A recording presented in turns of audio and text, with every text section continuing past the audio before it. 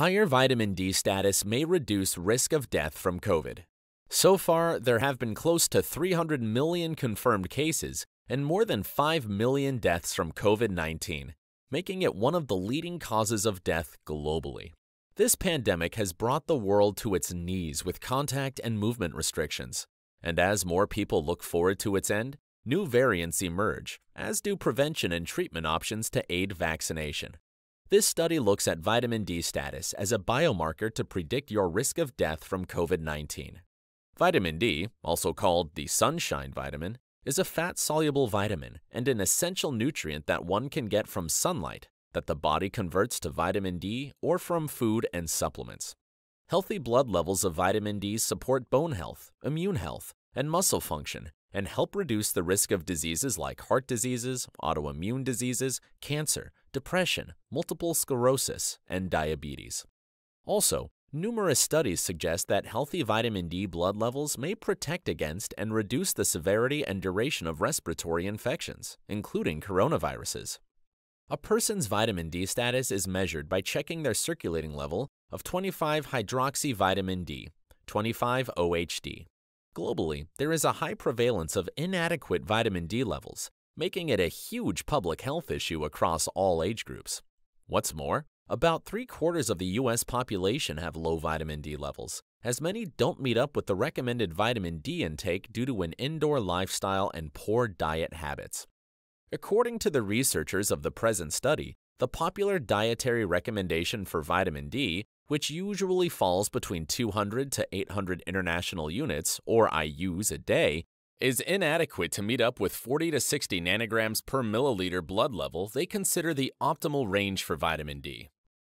Also, they put forward that high doses of vitamin D within the range of 4,000 to 10,000 units, which may achieve optimal vitamin D levels, are considered safe when there's sufficient vitamin K2 in the blood.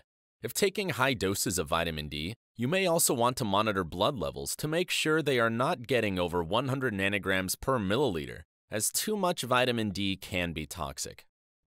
Generally, experts suggest that getting 5 to 30 minutes of direct sunlight in the early hours of the day, having vitamin D-rich foods like eggs, fatty fish, mushrooms, dairy products, and supplementation may increase a person's vitamin D levels. But measuring your vitamin D blood level is the only way to know for sure your vitamin D status. According to the researchers, the study's objective was to investigate the correlation between vitamin D levels and COVID-19 severity and mortality risk, and show that vitamin D deficiency is a significant cause of severe COVID-19 infections, and not merely a marker of it. The study performed a meta-analysis on 2 independent datasets: a population study on the long-term average vitamin D levels in 19 countries, and 7 clinical studies on 1,601 hospitalized COVID-19 patients demonstrating vitamin D status pre-infection or immediately after admission. The study found that the severity and risk of death from COVID-19 decreases with increasing vitamin D levels. The researchers further noted that COVID-19 severity in older adults, dark-skinned individuals, people with certain health conditions, and increased infection rates during winter support the findings on the inverse relationship between vitamin D status and the outcome of a COVID-19 infection. What's more, the study observed that vitamin D levels at 50 nanograms per milliliter may significantly reduce the risk of developing severe illness and death from COVID-19.